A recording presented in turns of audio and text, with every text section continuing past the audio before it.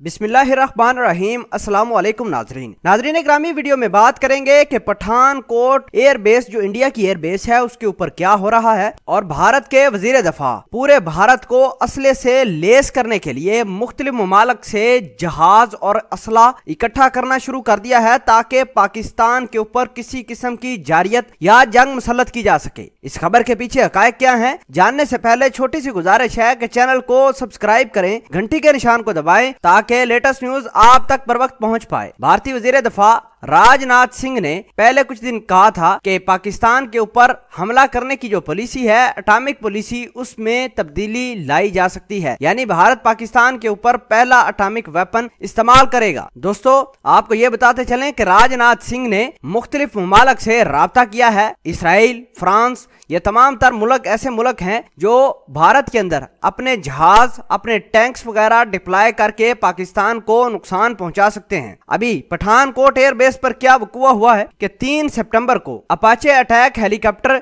जो कि अमेरिका की कंपनी बोइंग बनाती है, भारतीय आर्मी के हवाले कर दिए जाएंगे। नाजरीन ग्रामी, 3 सितंबर को तकरीबन 4 से 5 ये अपाचे हेलीकॉप्टर भारत की फौज में शामिल करने का ऐलान किया है। और आपको ये बताते चलें कि राजनाथ सिंह खुद अपाचे अटैक हेलीकॉप्टर भारतीय आर्मी के सुपुर्द करेंगे। अब आपको ये बताते हैं कि पाकिस्तान के ऊपर अटैक करने के लिए मुख्तलिफ ममालिक की ये मदद हासिल कर रहा है और बैकडोर से अमेरिका भी इनके साथ मिला हुआ है। अगर अमेरिका इस कश्मीर इशू के ऊपर सिंसियर होता तो इन जंगी हालात में अपनी कंपनी बोइंग से भारत को अपाचे अटैक हेलीकॉप्टर ना दिलवाता। नाजरीन ग्रामी, आपको ये आगाह करते चलें कि पाकिस्तान को इन जहाजों की कोई परवाह नहीं, चाहे अमेरिका की बोइंग इनको अपना तमाम तर असला, साजो सामान, फ्रांस अपना सारा साजो सामान या इसराइल सारा साजो सामान दे दे, तो हमें इंशाल्लाह पाकिस्तान फौज को इस जहाजों की कोई परवाह नहीं। आप दुनिया के जितने मर्जी खतरनाक जहाज ले लें, लेकिन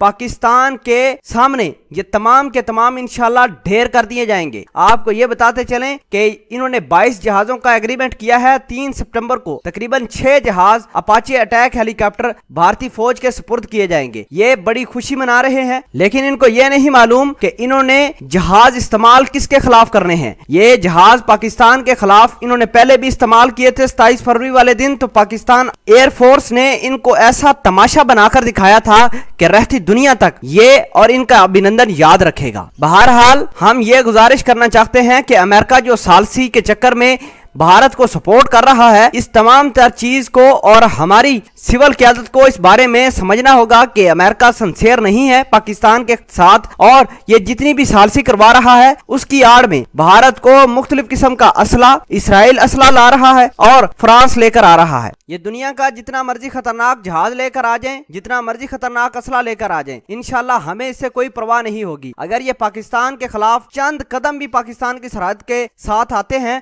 तो यकीन माने इनका नशर कर दिया जाएगा। दोस्तों, भारत को जो Apache attack helicopter America, Pakistan और भारत की सालसी की आड़ में दे रहा है, इस तमाम तर खबर को आप किस तरह देखते हैं और ट्रंप के बारे में आप क्या अल्फाज इस्तेमाल करना चाहते हैं, कमेंट सेक्शन में अपना इजहार ख्याल जरूर पोस्ट कीजिएगा। जज़ाकल्लाह।